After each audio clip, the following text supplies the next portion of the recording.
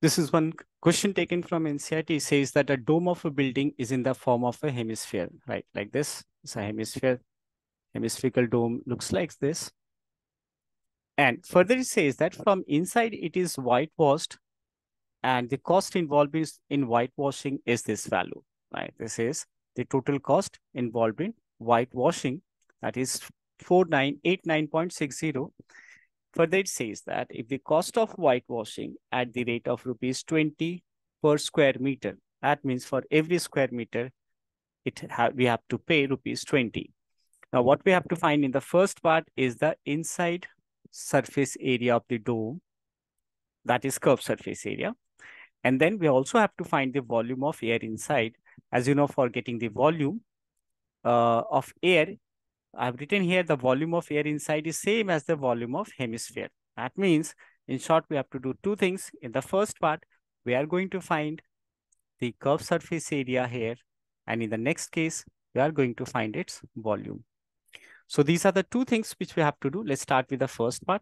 We know that the total cost involved is equal to area, which is curved surface area in this case, multiplied by the rate. The total cost as it is given here. So we are replacing this value with 4989.60 in curved surface area of a hemisphere. You know, curved surface area of hemisphere is, let's it be CSA, as we have to get CSA in this first part, and the rate which is mentioned as 20. So what we can do, we can write CSA over here and transpose these values. That means 4989.60, that divided by 20. Now what I can do, I can remove this decimal here and reduce it. So when you reduce it, you are going to get CSA. This value will come as, let's remove this decimal, put for 2 additional zeros, this get cancelled. It is reducible. So this is 49896 and we'll be dividing it with 200. So we are going to get this value as 249.48. That much meter square. As you can see, the unit is given in meter. So we got the first value. That means from here we can say CSA, that is curved surface area, is 249.48 meters square.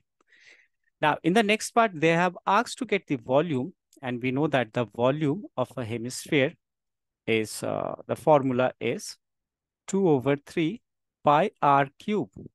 That means in order to find the volume, we need the radius. And to get the radius, what we are going to do is to replace this CSA. I'm going to replace this value, that is CSA here, right? I'm going to replace this value CSA with the formula.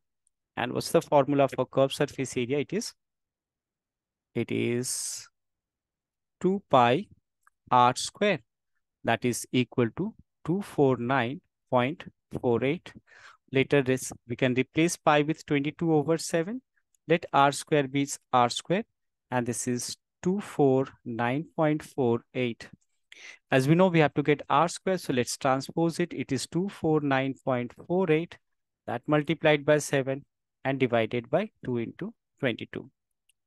Now what we can do here, first I can see it is divisible by 11, so we'll be dividing first by 11. So I'm reducing it. On dividing this by 11 two times, this will come as 2 and then 0.68. So further it is divisible by 2. So I can divide it. 2 into 2, that is 4. If I divide this value by 4, so it's coming as 5.67. As you know that we have to get perfect square here, as we are looking for the under root of this, try splitting them in terms of their square. I know 5.67 can be this 567. I can write this as 0.81, that multiplied by 7 into 7. So r is equal to, its square root is 0.9, and that for this will be 7. So therefore, r is equal to 6.3 meter. So once we get the radius, now we'll be going to calculate its volume.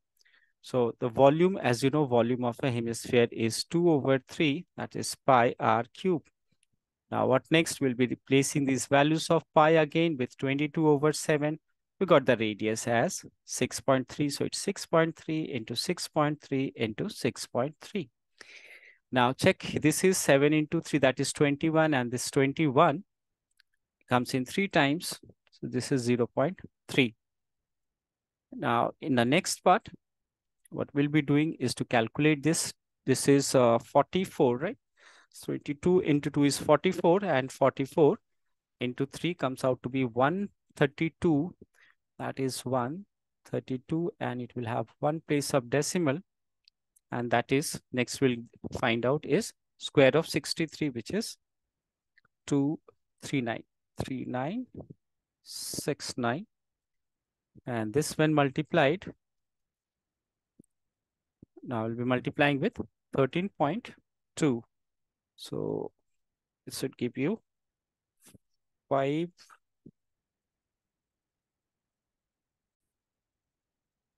Yeah, it's giving you 523, 523,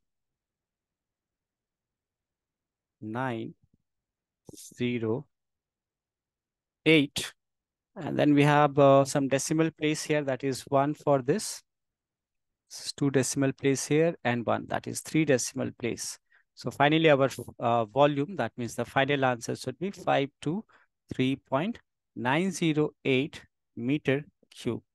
So this is what we have to calculate. We have to get 2 values, first here, and the second for this volume, we have already got this value that comes out to be 523.908 meter cube.